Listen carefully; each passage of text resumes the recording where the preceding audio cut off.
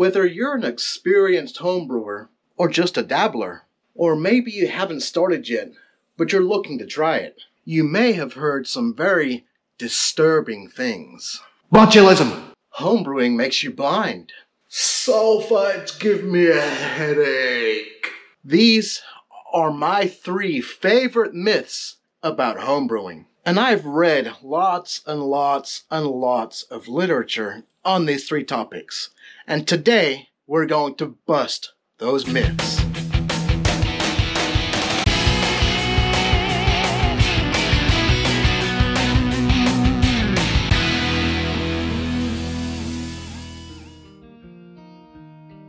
You've heard it before.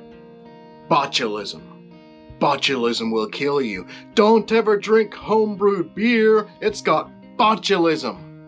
Homebrew beer does not have botulism. Just like chicken noodle soup does not have botulism. Let's see what the internet has to say about botulism. More specifically, botulism in homebrew. So what is botulism?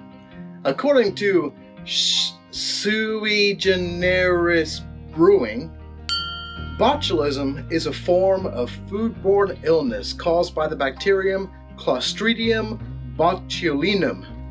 Illness is caused by a toxin released by the bacteria. The toxin can persist in foods lacking viable bacteria, but is quickly destroyed above temperatures above 185 degrees Fahrenheit. Botulism itself is hard to kill. The bacteria forms spores when stressed, with those spores capable of surviving boiling. This is why many canned foods must be pressure canned, as destruction of botulism spores requires temperatures above 212 degrees Fahrenheit. Okay, so there's a lot of information about botulism on this website here. Let's highlight a few important parts. Botulism grows under a limited range of conditions. It needs a source of protein for growth, a pH above 5.0, a salt concentration below 5 to 10%, a sugar concentration below 30%, and an oxygen concentration below 1%. Botulism is relatively tolerant to alcohol and is not fully suppressed until alcohol content reaches 6% ABV. So there you go. Anything that has an alcohol content greater than 6% is immune to botulism. The botulism toxin itself is utterly terrifying. It is the most toxic substance known to humankind, literally millions of times more toxic than cyanide. So will botulism grow in wort or must? The good news for mead makers is that botulism is unlikely to be able to grow in must, as there is not enough protein present. Ciders and wines are even more protected, as they have both a low protein content and a starting pH below 4.0. Beer is a little bit different though, because beer wort has a high protein content and a pH permissive to the growth of botulism. But there's good news.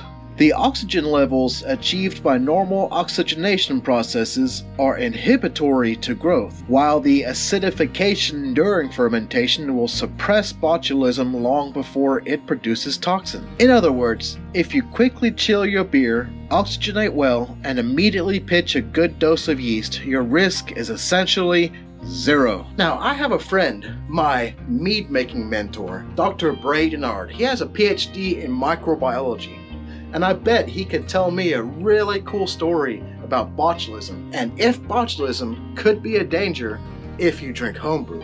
This is a bit of a spur of the moment thing. I'm just finishing up tomorrow's video.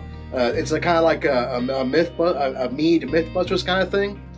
I'm talking about botulism in homebrew. And I suddenly thought, man, I bet Bray could tell me an awful lot about that.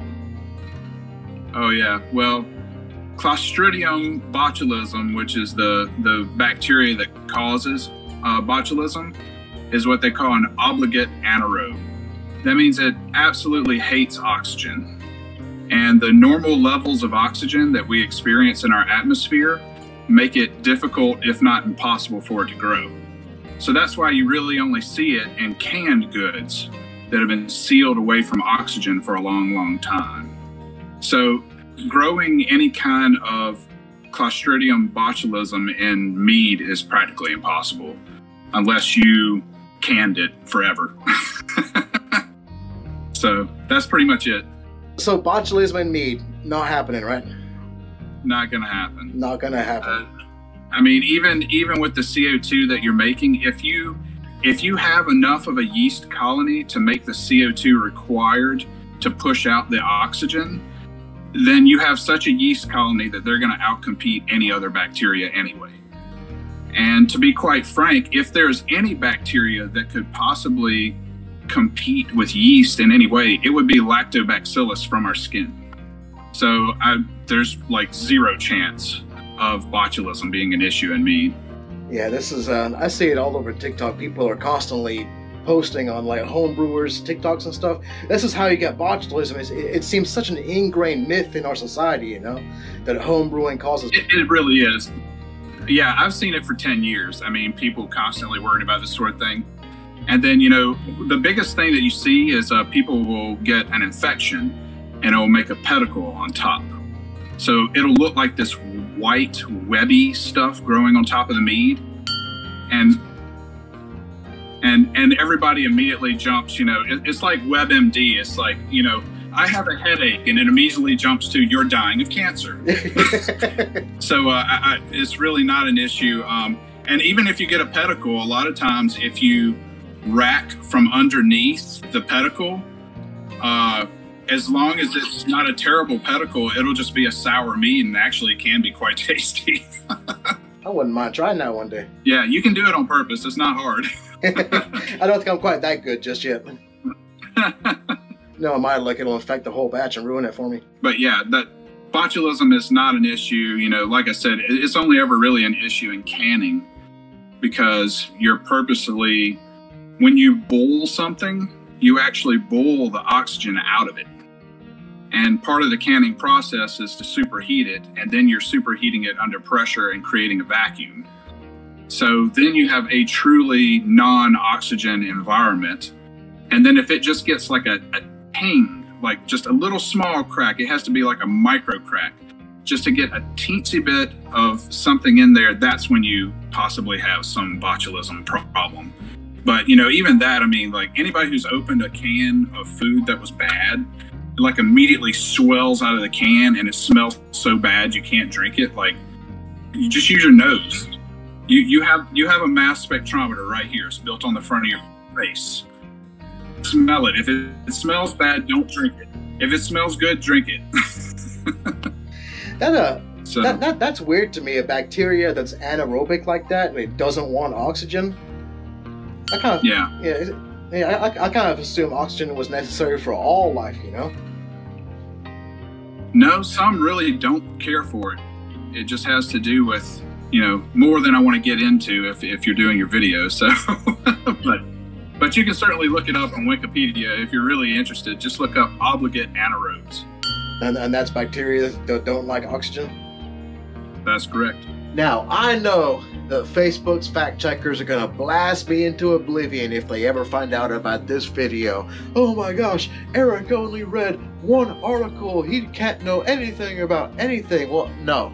That one article was just the one that I used to illustrate my point. I have been researching this for a long time. I've read many articles. I have many leather-bound books in my library. The Wheel of Time. It's really good. Read it. Homebrew does not cause botulism. You'll get botulism from a bottle of homebrew beer, just like you'll get botulism from a can of chicken noodle soup.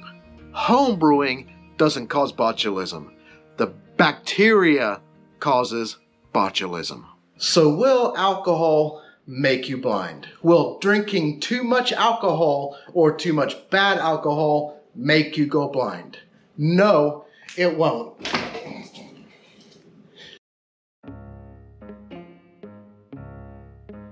Now, alcohol comes in many kinds and many flavors, and the two that are relevant to this discussion are ethanol and methanol.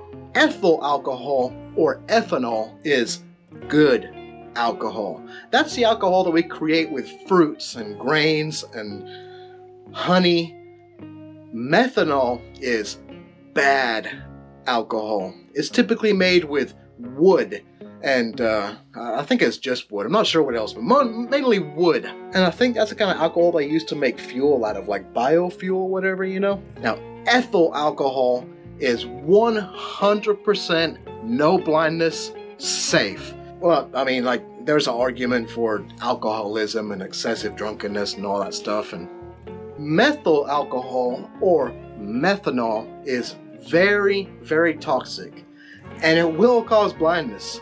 But if you consume too much methanol, blindness may be the least of your concerns. Now, in typical alcohol production, you typically produce lots of ethyl alcohol and tiny, minuscule amounts of methyl alcohol. Just don't argue with these numbers or hate me in the comments, just go with this. Let's say you make 20 gallons of mead or wine or whatever. You have 20 gallons of the mead. 1 gallon of that will be ethanol, and 1 ounce of that, 1 ounce of the 20 gallons will be methanol. So if you drink that entire 20 gallons in one sitting, you'll drink that 1 ounce of methanol, about a shot of methanol, which is enough to do some pretty serious effects to you. But distillation removes that other 19 gallons of not alcohol, so you're left over with just the gallon of pure alcohol and the shot of methanol. But that methanol is very, very, very easy to remove from that gallon of ethanol, and any moonshiner,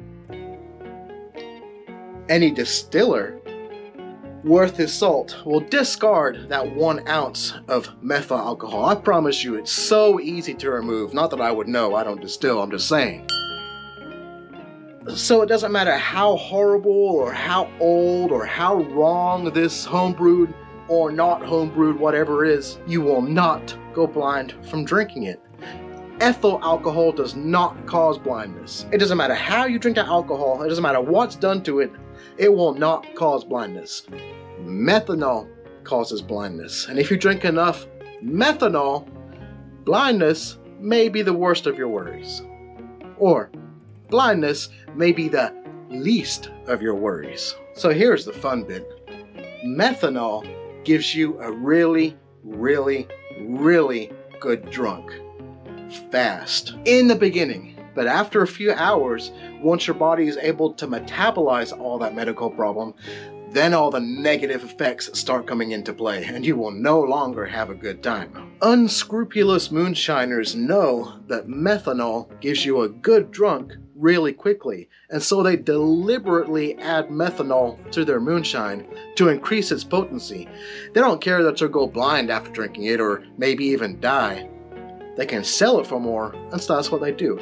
This isn't really a thing anymore. This is left over from Prohibition. In the Prohibition days, this wasn't common, but it was a thing, but not so much anymore. Fun fact, the cure for methanol poisoning is ethanol. If you go to the emergency room because you accidentally drank some rubbing alcohol, they're going to pump wine into you to help counteract the effects of that methanol. Good alcohol is the cure for bad alcohol. So if you have a jug of moonshine that has ethanol in it and you drink it, you'll probably be just fine. You might get sick as a dog, you might have a hell of a hangover. But that itty bitty tiny bit of methanol in the bottom, combined with a huge amount of ethanol, you'll be fine. You'll survive. So does homebrewing anything cause blindness? No, it doesn't. This myth is false. It's a leftover superstition from Prohibition days that barely even applied back in Prohibition days, and most certainly doesn't apply anymore. Homebrewed anything will not make you go blind, any more or less than commercially made anything. Now the other two myths, botulism and blindness, they are false, but they do have a smidgen of a kernel of truth to them. Homebrewing does not cause botulism, but you can get botulism by drinking a bottle of beer. It's possible.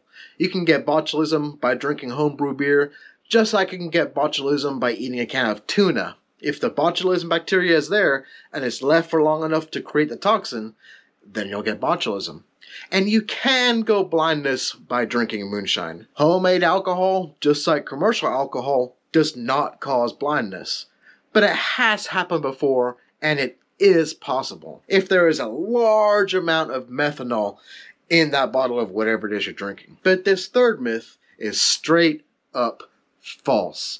There is no merit to it whatsoever, not even a smidgen of a kernel of truth. And this myth is that sulfites are bad for you. Oh, I got a headache. Sulfites give me a headache. No, they don't. And I'm sorry that you have a headache, but your headache was not caused by sulfites. Did you know that sulfites are a naturally occurring chemical? They're not a man-made thing. They occur naturally in nature. They are a byproduct of fermentation, and they're found naturally in many fruits and vegetables.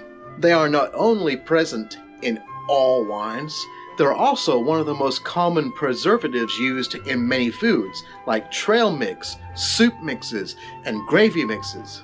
Now, you may come across somebody who says that sulfites give them headaches. I'm sad to say, but they are mistaken. No link has ever been found to sulfites and headaches. If the person gets a headache from drinking red wine for the sulfites, they would also get a headache when they eat apricots, or trail mix, or chicken noodle soup, or powdered gravies. Sulfites are everywhere in everything. They are put in many of our foods, and they are found naturally in many fruits and vegetables. Now, there are dangers in sulfites. Sulfites can trigger severe asthmatic reactions in sensitive people. We call this an allergy. Some people are very allergic to sulfites, just like some people are very allergic to peanuts. People who drink sulfites who are sensitive to sulfites will experience effects of allergies, hives, scratchy throat, coughing, sneezing, just like hay fever. This is why the USDA requires sulfites to be on the label of a product if they're used in amounts above 10 parts per million, for allergen reasons. The same reasons that this product contains peanuts must be on the label if it has peanuts, because some people are severely allergic to sulfites, and people who suffer from these allergies can experience severe reactions, sometimes even death. So if you have reactions to red wine and you think it's sulfites, you might want to think again. It's not the sulfites that you're reacting to, it's the alcohol. If you were reacting to the sulfites, you would experience the same reaction when you eat apricots or trail mix. Sulfites are on the top 10 list of most common allergens in the United States. So sulfites do not cause headaches, and sulfites are not bad for you. They cause allergic reactions in people who are allergic to them. Your headaches are not caused by sulfites.